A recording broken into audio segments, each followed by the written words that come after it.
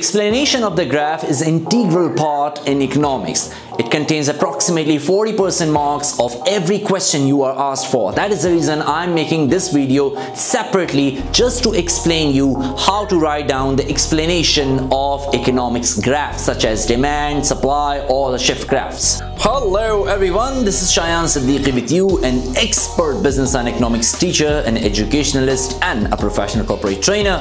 Welcome to my channel. In this special lecture, I'm going to teach you how to write explanation of economics graph or interpret economics graph. The lecture is going to be in English language, so without further delay, we shall move toward our lecture, and these are the lesson objectives: how to interpret or explain economics graphs.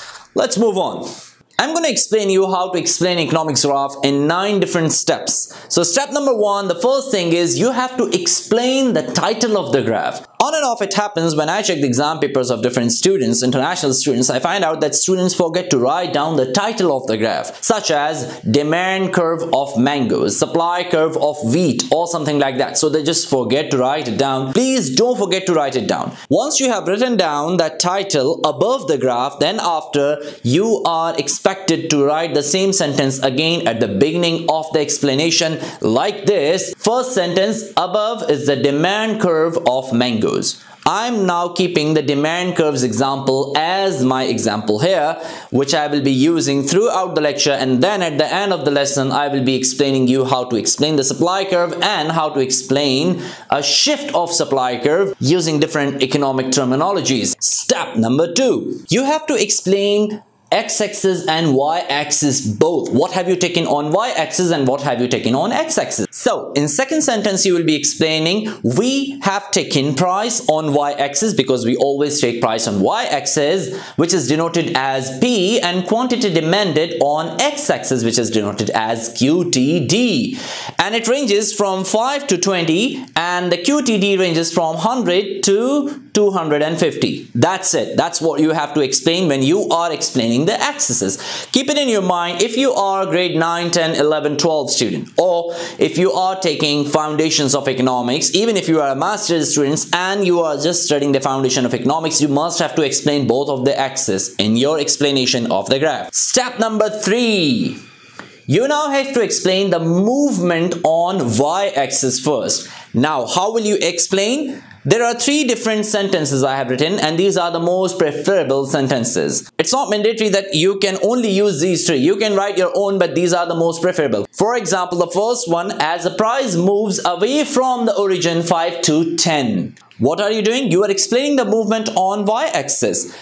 The first step is you will explain the price is moving from 5 to 10. That's it. You don't have to explain anything else. Second way of explaining the same thing, as the price moves upward. In the first one I wrote away from origin, and second one I am saying upward. The third one over here I am saying as the price increases from 5 to 10. This is the simplest form of explaining the graph. Step number 4. Now you have to explain the x-axis, the horizontal axis, and you are expected to explain the quantity demanded here. And again, there are 2 different ways to explain. These are the most preferable ways. Number 1, the quantity demanded moves toward the origin. Keep it in your mind, over here the quantity demanded is moving toward the origin. What is called an origin? Origin is the 0 point, which you can see at that corner. That is origin.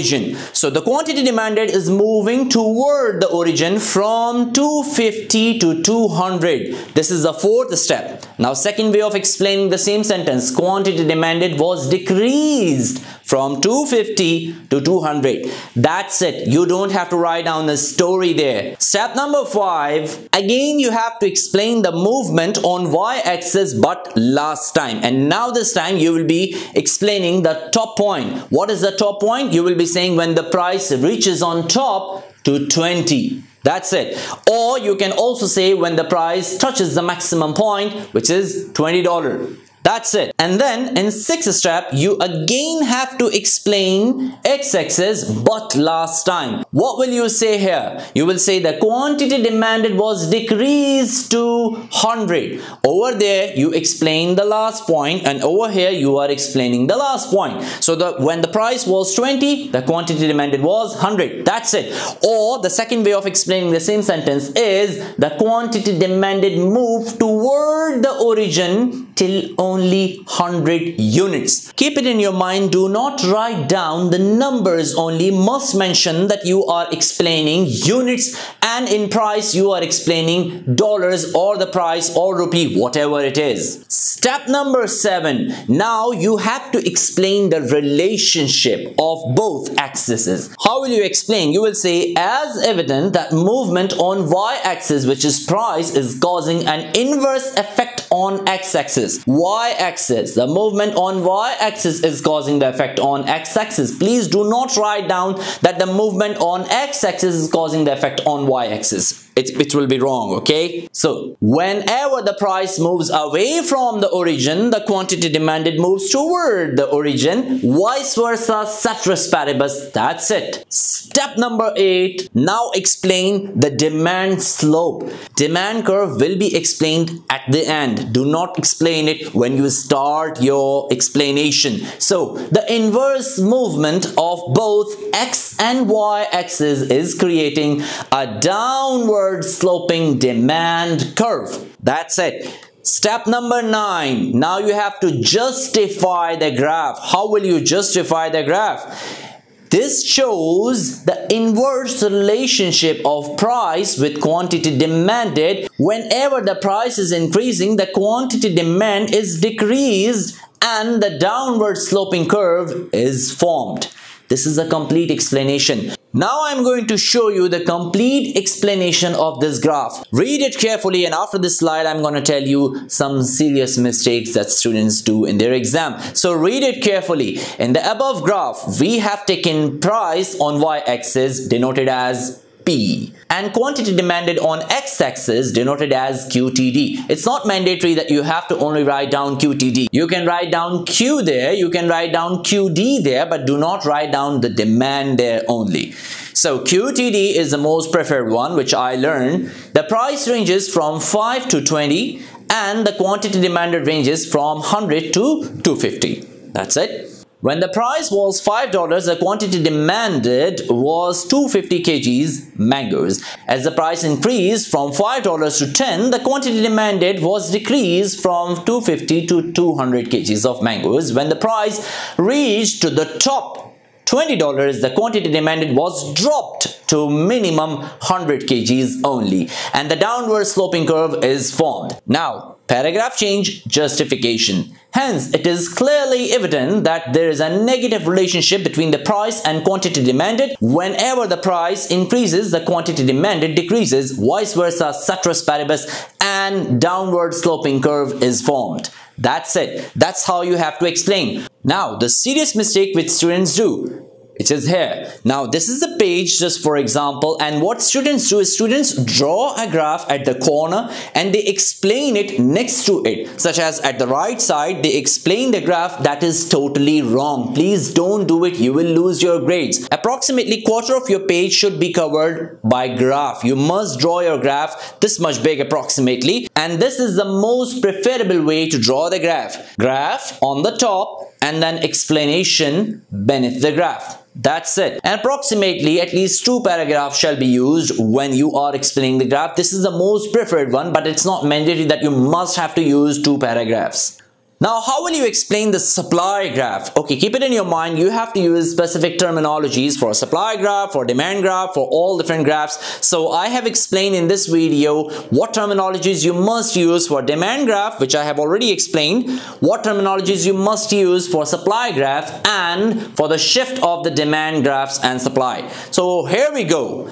That's how we will explain the supply graph. Instead of going step by step, I have written down and I have highlighted a few points here. If you read it with me, you will be able to understand. In the above graph, we have taken price on y-axis denoted as P and quantity supplied on x-axis denoted as QTS. Now there is no specific change in the structure of the explanation, but there is a serious change in the wordings which you see highlighted. For example, the quantity supplied also increased from 100 to 150 kgs, also increased. If you go back, you will be able to see that I am explaining this graph in the supply. The quantity supplied is increasing from 100 to 150, and that's what I explained here. Now see, how did I explain? I said when the price reached up to $15, QTS means quantity supplied also moved forward till 200 kgs and an upward sloping supply curve is formed. Demand was downward sloping, supply is upward sloping curve. Hence, it is clearly evident that there is a positive relationship between price and QTS. In demand, there was a negative relationship, but over here there is a positive relationship. These are the words that you must use when you are explaining your graph. Now, how will you explain a shift of demand curve graph? What terminologies and the wordings you must use in that? If you haven't watched my video about shift of demand curve and supply and so on, I have given the links there in the description below, and the link is there for the shift of demand curve. Go there and watch, but I did not explain how to explain the graph in that video. That's what I'm going to explain today. Now see, as you can see that there is no change in the price, but only there are the shifts of demand curve because there is a change in the Ceteris Paribus condition. Just imagine maybe the income of the consumer has been changed. Maybe there is a positive change in the income which is creating a positive effect on the quantity demanded of that product, or there is a negative change in the income which is creating a negative effect on the quantity demanded of the product. It is resulting in the shift of demand curves instead of movement of the price because the price is fixed $20. How will we explain this condition? This is how we will explain. Keep it in your mind. D1. D is the first one. D1 is the condition when the income is increased, and D2 is the condition when the income was decreased. So the demand curve was shift at left side, and that was a negative shift. So how are we going to explain the shift of demand curve? And here is the explanation of the shift of demand curve. Now, I have used some specific words and terminologies which you must use when you are explaining the shift of demand curve. Now, look at it and read it. The above graph is about a shift of demand curve due to the change in one of the Ceteris Paribus conditions. Change in one of the Ceteris Paribus conditions. And what is the condition? If you remember, I just explained you, I said there is a change in the income of consumer. Imagine the income was 5,000 and income has increased from 5 to 7,000 or decreased from 5 to 3,000. That is the scenario on which you have written this explanation. Just read it.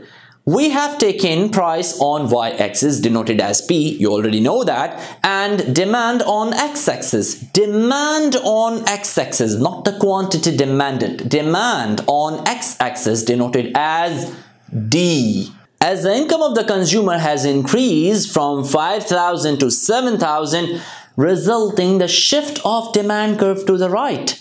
D1. Imagine the income was increased, the demand curve was shifted from D to D1, which is here. As you can see, when his income was 5,000, his demand was 300. When the income was increased from 5 to 7,000, the demand also moved from 300 to 400, and there is a shift of demand curve, but there is no change in the price of the product. Let's continue. Here they are saying, which shows that the demand of the product has increased from 300 to 400 at the same price, $20. There is no change in price, if you remember.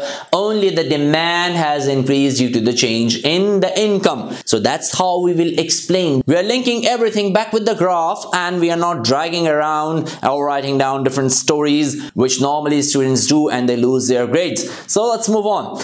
The reduction in the income from 5,000 to 3,000 caused a shift of the demand curve to the left. To the left.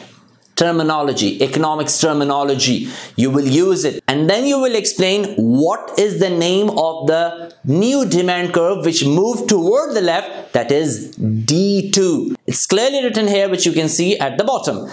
and the demand of the product has reduced from 200 to 100. That's it. This is a complete explanation of the shift of demand curve. Now, some important exam tips. Please do not do this mistake. Normally students do it. What is the mistake? For example, if they are asked to draw more than 1 or 2 graphs there in the question, they re-explain everything from point A, such as we have taken price on x-axis, quantity demanded on y-axis, and so on. You don't have to explain it again and again. Okay, if you have explained in one graph, that is more than enough. That's it. Now you have to directly jump on the main point. As you can see that there is a inverse relation, or there is a positive relationship between x-axis and y-axis and the downward sloping demand curve or upward sloping supply curve, or there is a shift of supply curve. That's it. That's what you have to explain, and you have to justify the graph. You don't have to re-explain everything from point A for every graph you are drawing. You don't have to do it. Second thing, please do not draw the graphs without using your ruler or the pencil or using the ink pen. Please don't do these mistakes. Normally students do it and they lose their grade. This was a lecture on how to explain or interpret economics graph. I hope you have understood this lecture, and I covered several other things, how to explain different economics graph. If you haven't subscribed to my channel yet, please do so, and if you have already subscribed to it, thank you so much, but please refer my channel to others so that they can also benefit from my lectures. Thank you so much for watching.